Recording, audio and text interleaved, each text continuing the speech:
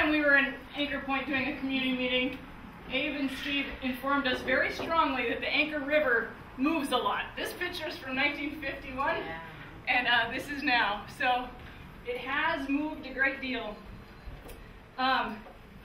Here you can see the floodplain of this river, and it can move anywhere in that floodplain, and it tends to.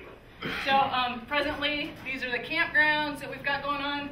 This is a region with a proposed boardwalk. We'll talk about that later.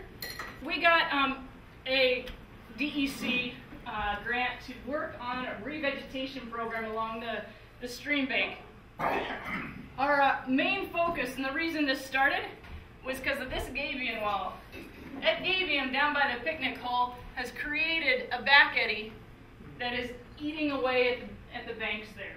And so to try and figure out what to do about the stream banks around here, since that has had such a huge impact. This was 2004, 2005, 2006. That eddy, and that gabion was put in about 2002. It was put in a lot longer. 77, 78. 78. Oh, it was maybe redone in 2002 then. Yeah, they fixed the end of it a little bit in 02. Yeah, I was involved in it in the original thing. I was looking at the bumper of a pickup about eye level at the time, but yeah, I helped my dad do the original gabion. In 78. Yeah. Awesome. See, that's why I love these community meetings, because all these things that we're getting from records and photographs are not always the right thing. So that was originally what we were tasked to look at, is how to save that zone. This is just what we were looking at mostly, the concept that when you have vegetation on the stream bank and your high water mark hits that, you have a fairly stable stream bank. But as soon as you start getting water behind there or getting it eaten away, you'll lose your vegetation on that high water mark, and that just makes everything eat away all the faster. So like right here, you can see there's a trail along the top there, and so water can get around behind there and eat your stream bank down, and then you can end up widening and widening your stream instead of keeping those stream banks up. I want to go back to this. One of the things that we focused on is this is strictly to benefit juvenile salmon. You need to have a really well-engineered project or you're going to regret it.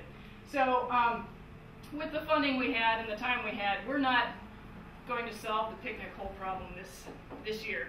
So what we decided to do was 2 little demonstration trials.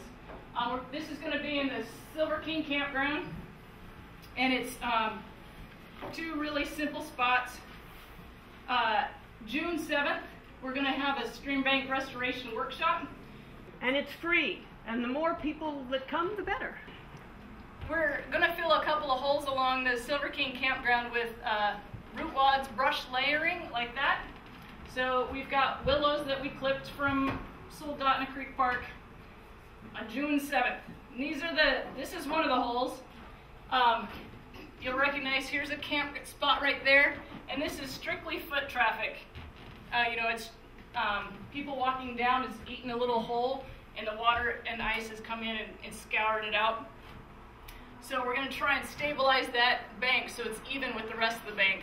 Where it's cut in, we'll fill that in with brush layers and hold that bank back in place.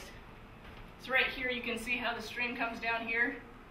I'm just going to fill in that zone with some willow and brush layering. If you have any land on the Anchor River and you have scallops and places that are getting eaten away like this hopefully will work as a very good demonstration for you. This is a second spot. This one's much smaller, and again, it's just at the head of a trail that everybody's walking down a lot. So to save that scallop from eating into the bank more, we're going to put either one big bush there, one big root wad, or the brush layering project again.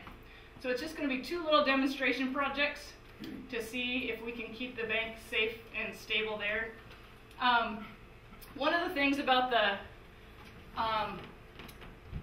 gabion walls versus brush layering, some people say, oh, just rip wrap it all. Nowadays, they're really getting away from riprap just for the salmon habitat issue. If you have one little juvenile salmon and he has a big clean wall, he will guard that whole zone as his territory. If he has a bunch of brush, he'll guard the zone that he can feel safe in. So then you can stock up a bunch of more salmon living in there. So that's what we're trying to do, is make sure that stream bank keeps a lot of vegetation on it so that we can have lots of juvenile salmon harboring in there. But we're not going to do the whole picnic hole area yet. That's going to be a continuing discussion as to how to make that back eddy stop happening right there. So that's Homer Soil and Water. I would like to pass it on now to Cook Inlet Keeper, Sue Maugher.